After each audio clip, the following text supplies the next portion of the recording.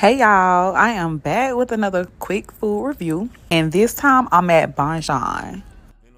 The location that I'm at is the location that's on beach. That's one of my little favorite locations. It don't be too crowded. It be real chill. So y'all know Bonchon is known for their Korean style fried chicken. And if you know me, you know I love me some Korean style fried chicken. So of course, the first thing I started off with was some chicken. Now, I did a mixed order. I did half drumsticks, half little small wings. And I also mixed the flavors with soy, garlic, and spicy. And I love me some spicy, so of course I had to. So then the girl who worked here recommended pork buns, and everybody's been talking about them, so I had to try them. They actually were good. At first I was weirded out about the texture, but it was good. I ain't gonna hold you.